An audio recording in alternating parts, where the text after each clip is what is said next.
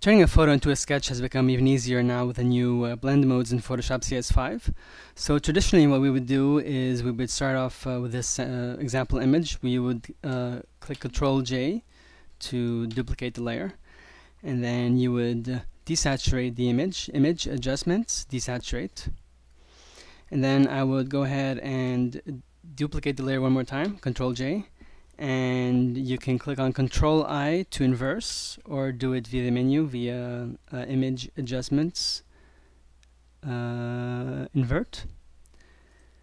Next we would change the blend mode to color dodge, and you would get this blank white screen. Finally, for the last step, you would go ahead and filter blur, and you can choose Gaussian blur, you can choose motion blur. Actually, a few others will work as well. I'm going to go ahead and use motion blur for this one, and you can adjust the settings, and I'm going to leave it around 10 is fine, and click OK, and there's your sketch.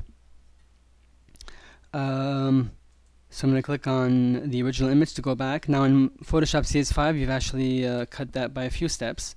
I'm going to start with the basic image again. I'm going to click Ctrl J to duplicate it. And I'm going to go ahead and click Image Adjustments, Desaturate one more time.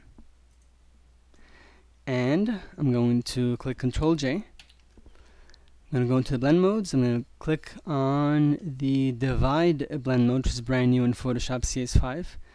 And I'm going to go ahead and blur out the image as we did before. I'll use motion blur, and we'll keep it at 9 or 10.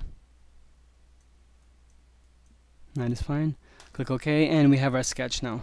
So it's essentially the same process. We've just had the number of steps reduced due to the brand new Photoshop CS5 blend modes, and you have the image into a sketch.